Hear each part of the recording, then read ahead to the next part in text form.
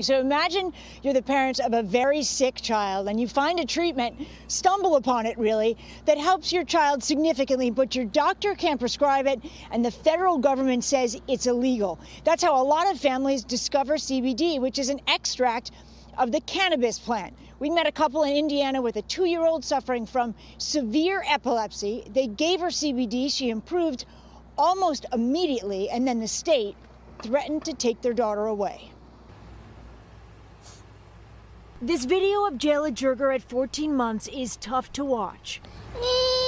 It's just one of the roughly 30 seizures she has a day.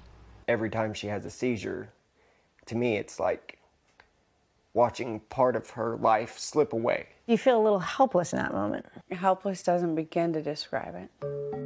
The Jergers say the drug their doctor prescribed didn't work, so they turned to the internet and found something called CBD oil, an extract from the cannabis plant.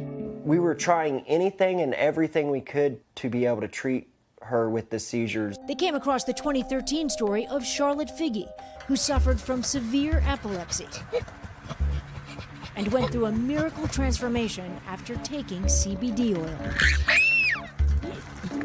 The Jergers were hoping for their own miracle, and they got it. You ready?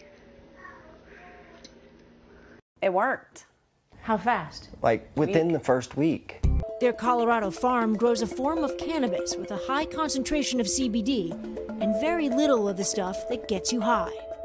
These plants and their products are all legal in their state, one of many across the country that has changed their laws about marijuana and CBD. And researchers tell us those federal laws are making it difficult to study the benefits. Countless thousands of families collectively tell us that we should be paying a lot of attention to the potential therapeutic benefit of CBD. How much research still needs to be done on CBD? I think there is limitless potential in lots of different areas. It is the hardest thing I've ever had to do. I did a tour in Iraq. This is harder. And we feel like we're fighting for our lives. The day after we met the Jergers, the state of Indiana actually approved a new law for CBD, allowing them to give Jayla the drug. And now the FDA is on the cusp of approving a pharmaceutical, which would be a pure form of CBD. Back to you. What an important story, though, Stephanie. Thank you for drawing our attention to it. Appreciate it.